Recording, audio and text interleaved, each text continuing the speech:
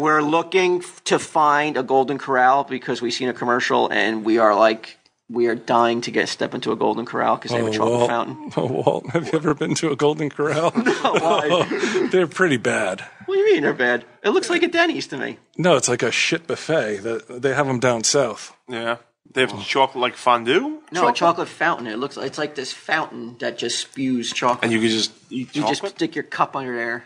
Drink chocolate. It's like Willy Wonka and shit. Yeah, we cannot wait. That's one of our things. We're going to put it in GPS Golden Corral when we're in Pennsylvania because I know there's like 60 of them in Pennsylvania. Nice. There's only 2 in New Jersey, like 80 miles in either direction from my house. Golden Corral, did it live up to your wildest dreams? Oh yeah, Golden Corral. The chocolate fountain? And don't lie. Don't lie. It was a really nice to get away. It really was. It was a nice recharger. And it was. We figured it out once we got into Pennsylvania where we were. I did a map search on my GPS. TomTom? No, I have it built into the car. I don't even need a TomTom anymore. Fuck, you think this is Walt? It's a Prius. I know. What was I thinking? And it was like 3 hours out of the way. And then 3 hours back to like the route we had to go on to the next destination. So it'd be a 6-hour diversion to get there.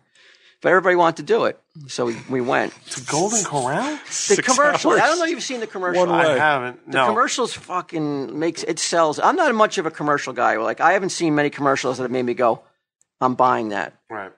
But this one did because of the chocolate fountain and the food looked good on the camera. And so we were like, we want to go. And when I walked in, we finally got there 3 hours or 6 hours, however you want to do it, back and forth. And it was so bright inside and so clean. And I told the kids before we got out of the car, I was like, You're not coming in. I don't want you to fuck this up. I almost hope it's not good because if it's great, we'll never be able to come back, and that'll be horrible. I'm sure you got your wish. No? Why are you so quick to judge? Because I walked inside one once, and I was like, oh, my God, and I walked out again. Why? What was wrong with the aesthetics? It's like a third-rate Sizzler. Yeah, it was like a Sizzler. I didn't realize that, though. But, like, you have these stations. It's all really, like, it's like, and there's banners hanging. Like, I love the kitsch factor of they proclaim the chocolate fountain to be almost like a deity. You know, I mean, I got a banner that says the home of the 8th wonder of the world. I'd worship a chocolate fountain. Why not? So we walk in, and then I thought we would have to order something like the Sizzler, like you order your meal, and then the rest of the stuff, the buffet stuff, is just extra. Mm-hmm. Like you can have as much as you want of that. And to my shock, it was like, no, it's the main food, chicken, steak, whatever. It's all as much as you can eat. More excited than any of those kids in Willy Wonka. $8 for that. No, that's where I was like, uh-oh. Yeah. Because if you can eat as much as you want of the fucking you get steak. what you paid for type thing? Yeah, it must be ass steak. Because why on earth would they give you that much steak, I'm thinking. Right. Is ass steak good? I'm not even sure of the cut of a beef. Isn't it flank is best? Ass? I think it's considered the... Well, I meant like human ass. Steak. Where's get 'em when you need 'em? Yeah, he would have the answers. So we place our orders, and you have to. Sodas are I guess are the thing that they're able to get tips from because they're constantly like refilling your soda, and I guess that's how they justify getting a tip for a waitress. So they give us a soda when we order. I take a sip of it, and I was like, oh man, if they can't get the soda right, things ain't looking good because the soda was undrinkable. Really? Yeah, it was. Grab both your daughters by the hair, fucking pull them out of Golden Corral. So we start to get food. We quickly come to the realization this is not good food.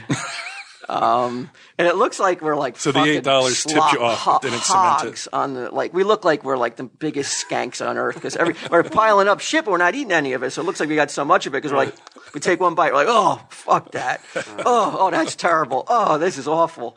So then we're like, all right, let's just do the chocolate fountain and get out of here. And you go up to the chocolate fountain, it's like encased. It's like encased in glass. Like you get a better shot of touching the Pope when he's driving around in his Pope-mobile than you would of touching the chocolate fountain. There's like this little hole that you could put a stick in. But which I guess makes you go like, you don't want kids fucking putting their face in there and shit. So I guess that makes sense, but it was kind of like you wanted to embrace the chocolate Sure. fountain, not put a little stick Like in a and be Gloucester like. Gloop, just dive into that river and swim around in it. And like, I didn't have any of the chocolate because I was like, I'm done. I don't want any of this chocolate. I'm not gonna get fucking shits in the 3-hour drive. We got to get home. I would say so. It wasn't worth the 3 hours. So I asked my daughter, I go, "How is the chocolate?" She goes, I hate you, Daddy. I never tasted chocolate like that. She goes. And my other daughter goes, "Well, the cotton candy was okay." She goes, and that was the best you could come up with. She goes, "The cotton candy was okay." Desperately trying to find something positive so about the ordeal. It was, but you know what? I proclaimed on the way home. It was so bad that we'll never forget it, which makes it a memorable moment in our family. I'll go with that. like rape.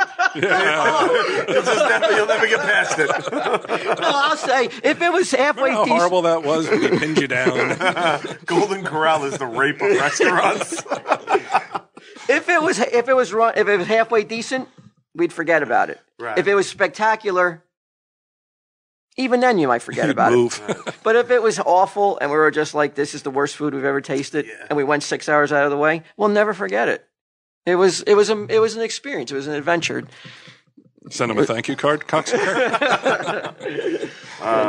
But you know, I had to experience it for myself. I don't want anybody else telling me it sucks. That's right. You wouldn't believe me? No. You don't want anything. Everything's You know what Sunday Jeff told me though, because he asked me. You know what? It was fucked up. A lot of people were asking me when they came into the store. I guess I must have mentioned it on the air or on the show. You did, and then we mentioned Okay. it again last week. But Sunday Jeff goes, "How was Golden Corral?" And I go, "Oh, I told him the story. I just told you guys." And he goes, "Yeah, I went there." And I go, "What'd you think of it?" And he goes, "Well, I have a different palate than you do."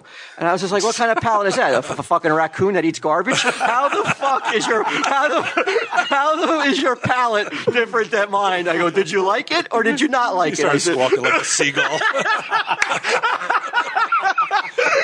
was like, "How?" I'll be out back by the dumpster. He was fucking backhanding me with this fucking negative comment that my palate's better than yours because I like Golden Corral. Yeah, It didn't make no sense.